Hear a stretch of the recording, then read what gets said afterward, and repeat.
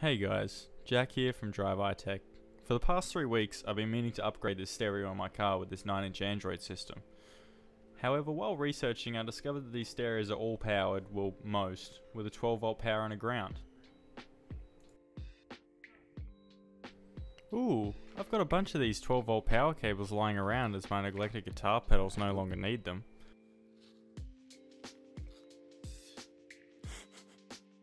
I wonder. So today, we're going to be powering this 9-inch Android stereo using a wall plug. And just before we start, if you enjoyed this video or learn anything from it, we don't say no to likes if you know what I mean. So what do we need? A stereo harness, a 12 volt power supply. Disclaimer, just a heads up, I'm using a 12 volt power source with a power pack in the middle, just because I'd rather not take a trip over to the switchboard. So if you're like me but don't have a power pack, I'd recommend using a surge protected power board, wire splitters or pliers, and some electrical tape. Let's get started with the harness.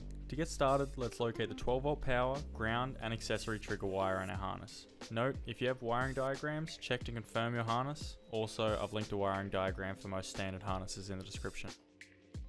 Okay, so with the plug clip facing up, the 12 volt on my harness is a yellow cable on the bottom left, and the ground is a black cable directly above it. These two are much thicker than the others in the harness, so it makes it a bit easier to identify.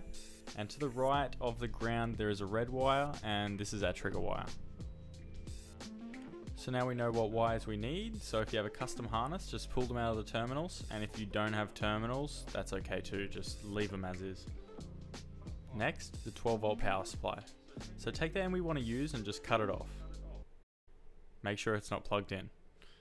Now we can use the wire splitters or pliers to get rid of some insulation, and bam, 12 volt power, red, and ground, black.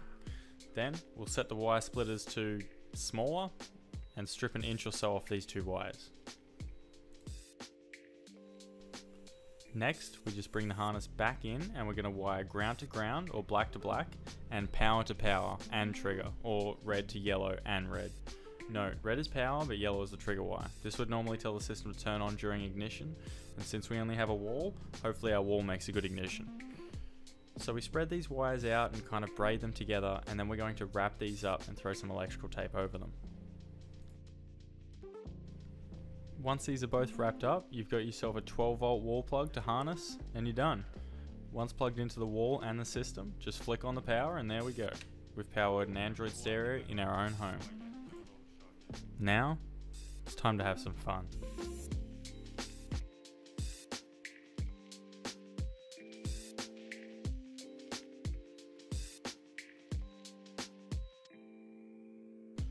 I hope you guys enjoyed this video. I'll also be making a video on wiring up either 2 to 4 speakers to the system, maybe build a little wooden box with some speakers and an on-off switch.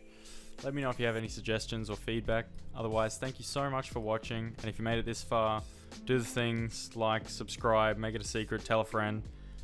Have a good day. Cheers.